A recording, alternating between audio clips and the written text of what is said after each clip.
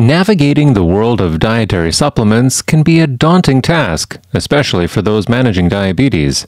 With a plethora of products marketed for their supposed benefits in regulating blood sugar levels and improving overall health, it can be challenging to discern which ones are truly beneficial and which might actually cause harm. In this video, we'll explore the top worst supplements that are popular among diabetics, backed by scientific studies. Stick around until the end because the last one might surprise you and is one you definitely need to be aware of. But before we continue, if you appreciate all the information and the research that goes into making a video like this, it does help out tremendously if you hit the like button and hit subscribe. Thank you, and let's begin. Let's start with bitter melon. This supplement has garnered attention due to its potential to lower blood sugar levels. Bitter melon contains compounds that mimic insulin and help reduce blood sugar levels. However, the effectiveness of bitter melon is highly inconsistent, and it can sometimes cause more harm than good. Some studies have shown that while bitter melon can lower blood sugar, it can also lead to hypoglycemia, particularly when taken with other diabetes medications. A study published in the Journal of Ethnopharmacology found that the hypoglycemic effects of bitter melon were highly variable and could lead to dangerously low blood sugar levels. Additionally, other studies have reported gastrointestinal issues such as diarrhea and abdominal pain. Because of these risks, bitter melon may not be the best choice for diabetics seeking to stabilize their blood sugar levels. Next on the list is aloe vera. Known for its soothing properties when applied to the skin, aloe vera is also marketed for its potential to manage blood sugar levels. Some studies suggest aloe vera can help lower blood sugar, but the evidence is not strong enough to recommend its use for diabetes management. A review in the Journal of Clinical Pharmacy and Therapeutics highlighted that while aloe vera has the potential to lower blood glucose, the results are highly inconsistent. Moreover, there are concerns about the purity and safety of aloe vera supplements, as some products may contain contaminants or be adulterated. Aloe vera can also cause gastrointestinal issues like nausea and cramping. Given the mixed evidence and potential side effects, diabetics should approach aloe vera with caution.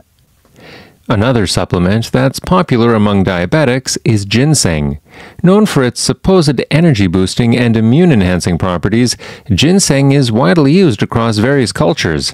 Some research suggests ginseng can lower blood sugar levels, but the results are inconsistent. A study published in Diabetes Care found that while ginseng supplementation led to some reductions in blood sugar levels, the results were not significant enough to recommend its use as a treatment. Additionally, ginseng can interact with diabetes medications, increasing the risk of hypoglycemia.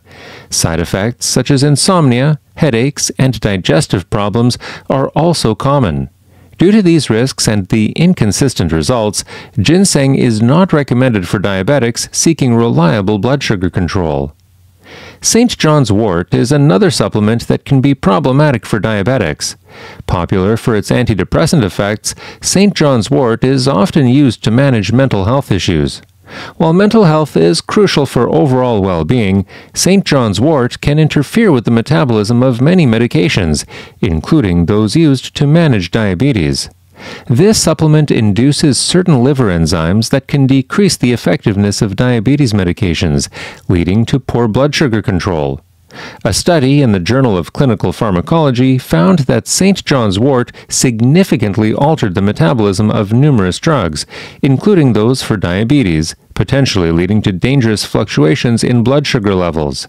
Additionally, St. John's wort can cause side effects such as dizziness, dry mouth, and gastrointestinal symptoms, which can complicate diabetes management. Therefore, it's best to avoid St. John's wort if you have diabetes.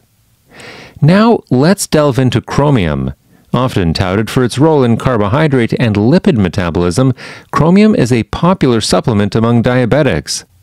Some studies suggest that chromium can improve blood sugar control by enhancing insulin activity. However, the evidence supporting its benefits is mixed. A study published in the Journal of Clinical Endocrinology and Metabolism found that while chromium supplementation did lead to some improvements in insulin sensitivity, the results were not consistent enough to recommend its use. Moreover, high doses of chromium can lead to adverse effects, such as gastrointestinal discomfort and potential kidney and liver damage. Due to the inconsistent evidence and potential risks, chromium may not be the best choice for those managing diabetes. Another supplement commonly used by diabetics is niacin, also known as vitamin B3. Niacin is often recommended to manage cholesterol levels as it can increase HDL, or good cholesterol, and lower triglycerides. However, niacin can significantly impact blood sugar levels. High doses of niacin can cause insulin resistance, leading to higher blood sugar levels. A study published in the American Journal of Medicine found that niacin therapy, while beneficial for cholesterol management, significantly increased blood sugar levels in people with diabetes. This effect can counteract the benefits of diabetes medications and lead to poor glycemic control. Additionally, niacin can cause flushing, liver toxicity, and gastrointestinal issues. Given the potential for increased blood sugar levels and other adverse effects, niacin should be avoided by those managing diabetes. Alpha-lipoic acid, or ALA, is another supplement often used by diabetics for its antioxidant properties. While ALA can help reduce oxidative stress and improve nerve function, its effects on blood sugar levels are inconsistent.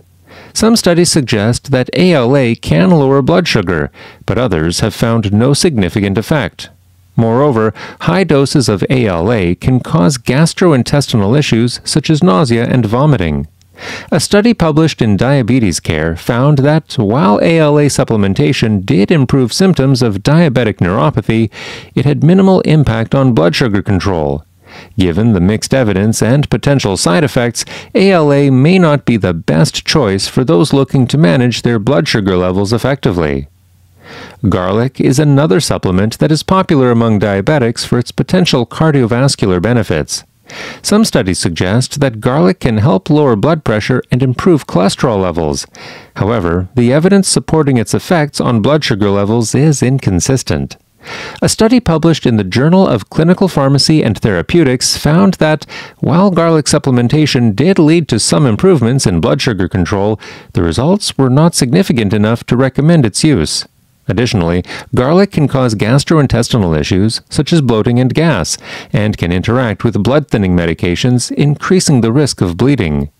Given the inconsistent evidence and potential side effects, garlic may not be the best choice for diabetics seeking to manage their blood sugar levels.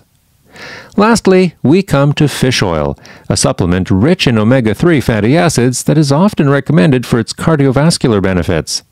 While fish oil can help reduce inflammation and improve heart health, its effects on blood sugar levels are not well established.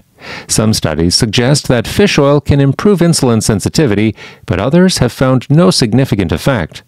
A study published in the American Journal of Clinical Nutrition found that while fish oil supplementation did improve triglyceride levels, it had a minimal impact on blood sugar control. Moreover, high doses of fish oil can cause gastrointestinal issues such as nausea and diarrhea. Given the mixed evidence and potential side effects, fish oil may not be the best choice for those managing diabetes. In conclusion, while many supplements are marketed as beneficial for diabetics, it's crucial to be cautious and well-informed. Bitter melon, aloe vera, ginseng, St. John's wort, chromium, niacin, alpha-lipoic acid, garlic, and fish oil are among the worst supplements for diabetics due to their potential to cause harmful side effects and interfere with blood sugar control. Each of these supplements has been studied, and the evidence consistently shows that their risks often outweigh their benefits for individuals with diabetes. Always consult with a healthcare provider before starting any new supplement to ensure it's safe and appropriate for your specific health needs. By being aware of these problematic supplements, you can make better choices and maintain better control over your diabetes, ensuring a healthier and safer approach to managing your condition. Remember, managing diabetes effectively is not just about adding supplements to your regimen, but about making informed and balanced decisions that support your overall health.